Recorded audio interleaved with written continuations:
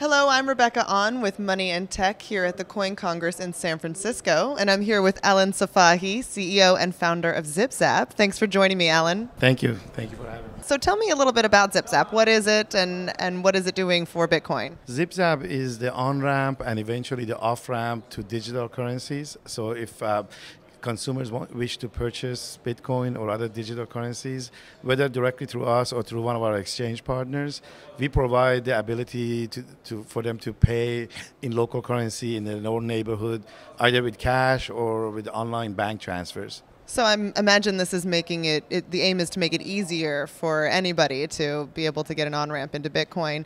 Is this particularly useful, do you think, in areas outside of the U.S. or developed countries? I think you can make a use case for both. So in the developed countries like U.S. and U.K., where we are live, and today in 34 countries, additionally in Europe that we announced today.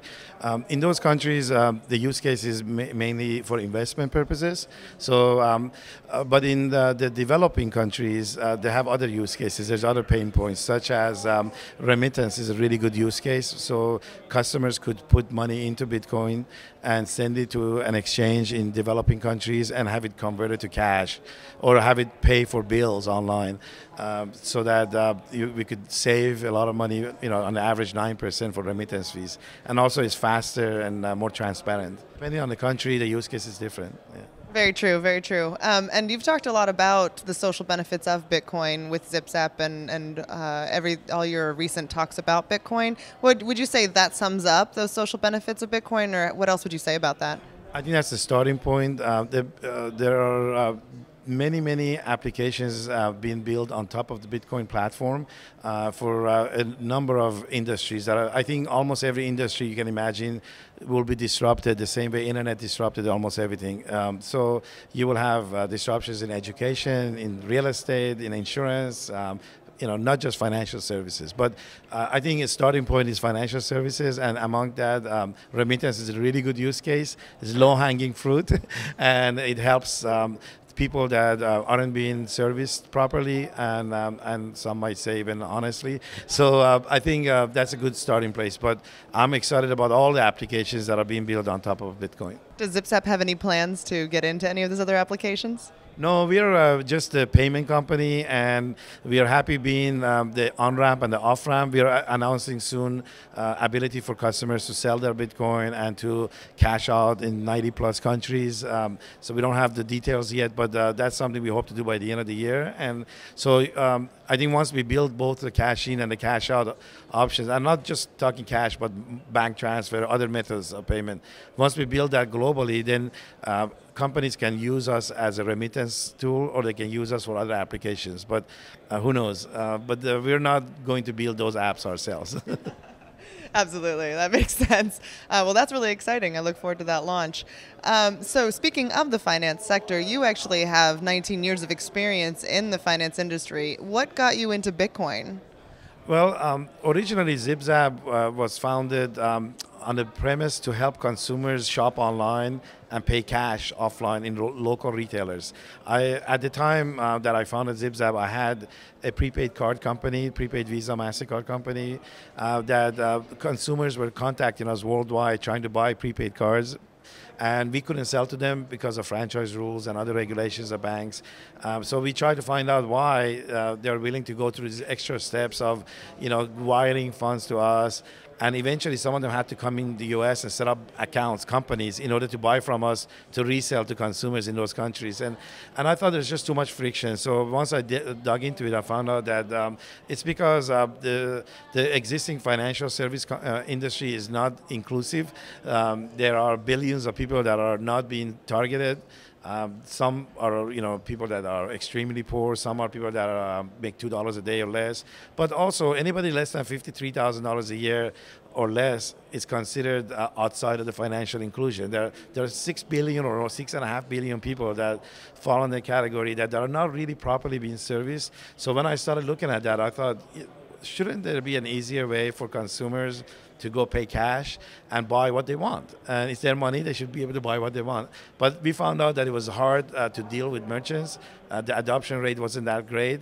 And I'd learned about Bitcoin a couple of years prior, and I thought it was a good theory, good term paper, but I didn't know that it existed in real life until the CEO of Trade Hill walked into my office one day, and while we were unpacking a new office, Jared said, "Hey, I'd like to use your network for people to buy Bitcoins," and I thought, are you serious? That thing has taken off. So that's how I got involved, and then eventually worked with BitInstant and a number of other exchanges worldwide. And now we are going a little step closer to the consumers. We are still providing payment processing for exchanges, but also we are acquiring customers, doing the know your customer or KYC background checks on them, and helping deliver Bitcoins by one of our exchange partners to them. So in the process, you can think of it as a test kitchen. We can see how we can do better serve consumers, and some of that knowledge we learned we can apply to our exchange partners to help them get more customers involved. As I said in my presentation today at Coin Congress, there are only about 500,000 people that use Bitcoins. We want that to be 5 million or 50 million or more. So to do that, we have to have a lot more payment options and a lot easier way for people to use Bitcoin and buy Bitcoin and store Bitcoin. So do you think that's the key to the future of Bitcoin? Your talk was on the state of Bitcoin and in this year, but do you think for the rest of this year and ongoing, that's the key to the future? Yeah, I think we're on the right track with building out.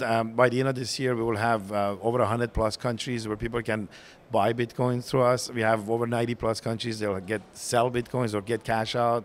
So we solved the cash in and cash out problem. So we've done our share. Now the rest of the industry, they need to step up and create really good user-friendly wallets and really good use cases. I mean, today, why would anybody use Bitcoin to shop online where they can use their credit card if in the developed countries, unless those merchants provide discounts or some other benefits to consumers? So I think the merchants are going to see, you're going to see in the next year or so, a lot of discounts for merchants, a lot of incentives because they save money, they don't have any chargeback problems, and they go after a really good demographic of customers. So it makes sense for them to offer some incentives to acquire customers, to get people to switch their behaviors from credit cards to go to Bitcoin. Also, the security has gotten much better. Companies like Zappo. So you have Circle, Financial that introduced really good user-friendly wallets, and you see, companies like Zappo that do the wallet and now have a prepaid card or a debit card coming up. I shouldn't call it prepaid card; it's a debit card. And then you see, a myriad of new, opportunities. So I'm excited about companies that are building on top of the platform. We just need to. We have the front seat to. I think what's going to be the biggest disruption in our lifetime, the legacy of our generation. So it's a great place to be. Definitely. That's why we created Money in Tech. So as a final question, the Ben Losky and the New York Department of Financial Services came out with a proposal recently, and you mentioned that you've been doing more KYC and compliance for your company. What are your thoughts on the proposal for more regulation from New York, which of course only applies to New York companies, but could have implications for other companies in other states? Right. So I think clarity is very important. So when I started ZipZap and I hired a very capable and very experienced compliance officer that came from Wells Fargo and B of A, and the first thing I told her is your number one job is to keep us from going to jail. And because there was no clarity, we didn't know what that meant. We didn't know where do you draw the line. So we decided to take the strictest restrictions and apply that. So basically we KYC everybody. Even if you're buying $1 worth of Bitcoin, we're going to do a full due diligence. It costs us more than the money we make, or the money you even get on Bitcoin. But we're doing that because there was no clarity. So I think in a way, the uphill battles that we've had to wage around the world, dealing with banks, dealing with partners, it's been horrendous for us. It's been very difficult. It shouldn't have been. And what I hear the most from those partners is the lack of clarity. Nobody wants to do something that would cause their CEO to go to jail. So therefore, everybody's being very conservative. And I think in that sense, having regulations and licensing is good for the industry. Even though some of my friends that are more libertarian, and more enthusiastic about Bitcoin's anonymity features would not agree. I think the good of the the many outweighs the good of a few. So Bitcoin has benefits, social benefits for billions of people, and it may inconvenience a few 100,000 people that are really, purists. But I think we need to do that in order to, grow and take advantage of billions of people. So remittance is a major case. When banks stop or money transfer companies stop sending remittance to countries in Africa, people suffer. People don't eat. So we need to make sure that doesn't happen. We need to make sure that we keep the cost down. And so I think, in a way, having legislation is good. But having said that, I'm not really a fan of legislation altogether. I think it's an inevitable, it's a necessary evil. So our job in the industry is to really contain it now, to make sure it's good legislation, not something that stifles innovation. And we need to focus, instead of fighting about whether or not there should be licensing, we should focus on what kind of licensing it should be. So I've outlined a bunch of steps in my presentation, and I'm working with several industry groups like Data and others that are advocating. Let's take positions on these. The size of the company matters. For licensing, you can't license a startup with two people the same way you license somebody that's holding billions of dollars worth of people's bitcoins. So we need to have a differentiation about the different tiers. The timing is really, really short. We need much, much more time to be able to get those comments to people, especially startups. They don't have resources to react quickly. So we need to make sure that they have enough time to be able to get their voices heard, which is the majority of Bitcoin industry. So we need time. We need to have better definition of the scope. Is this just for Bitcoin, or is it all cryptocurrencies? Is it just for New York residents, or if somebody does business with a company that does business with New York, then that person also have to be licensed. We don't know that. Not allowing you to invest your own money in Bitcoin, that's preposterous. I mean, this is what I don't like about our business. Our financial services industry, we take people's money and then we tell them how they can spend it and where and how and with whom. And if you do everything right, we charge you a fee. And if you don't do it right, we penalize you. We are worse in terms of customer relations than any industry I know of. So, here's another example, telling people that they can invest their own money in Bitcoin. I understand from a custodial perspective, if it's somebody else's funds, maybe you have to have some rules and guidelines around it, which is, I think it's okay to license exchanges, but not okay to license developers that are writing code that will never, hold people's funds. So those are the things that discussions we should have as a group. Definitely. Well, it'll be very interesting to see how that public comment period progresses and whether we're able to open the window and make all that happen. I urge everyone to participate, and first thing is write to New York Department of Financial Services and ask them to extend the period. We need at least a year to do this. It took them a year to write it. We should have a year to respond.